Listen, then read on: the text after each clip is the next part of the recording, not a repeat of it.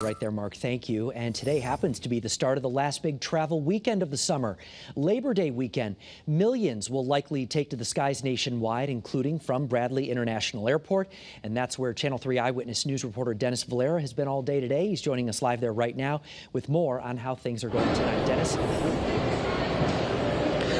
Mark, things have been going very good. A lot of people are making their way through security, catching their flights. On the monitors right now, there is one cancellation as well as a few delays, but relatively smooth today, this Thursday. However, even with things being relatively smooth, many travelers being very cautious because we have just seen a summer riddled with cancellations and delays all over airports in the country. I can't, I'm so early, I can't even check in yet. I can't check my bag yet. Shelly Otto just wanted to be sure. She got herself to the airport 4 hours early just in case something happened, driving down from Northfield, Massachusetts. At Park and Fly, I guess, so I wanted to be there early, and if I had any problems, you know, just to be early and not miss anything. The caution stemming from a headache her sister had this summer.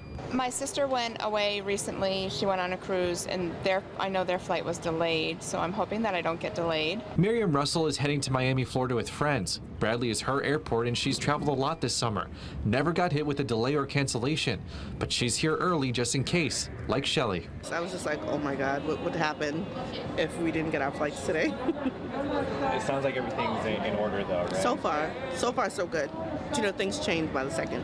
For the Labor Day weekend, Bradley is expecting potentially 47,000 travelers in their airport, saying it'll be an increase for sure, but more manageable than other summer holiday weekends. But overall, the summer's been pretty good. Airport leadership said they've made it through pretty unscathed during the announcement of a brand new direct flight to Montego Bay in Jamaica starting in December by Spirit Airlines. On many fronts, it's been a great summer for us here at Bradley. As you know, we continue to recover from the pandemic. Now, just in time for the Labor Day weekend, the U.S. Department of Transportation launched a customer service dashboard for those who may have gotten a cancellation or a delay. A link to that will be on the Channel 3 app. Also, AAA is saying that many drivers will be out on the road for this holiday weekend, and the traffic will be at pre-pandemic levels. We're live here at Bradley International Airport. Dennis Valera, Channel 3 Eyewitness News.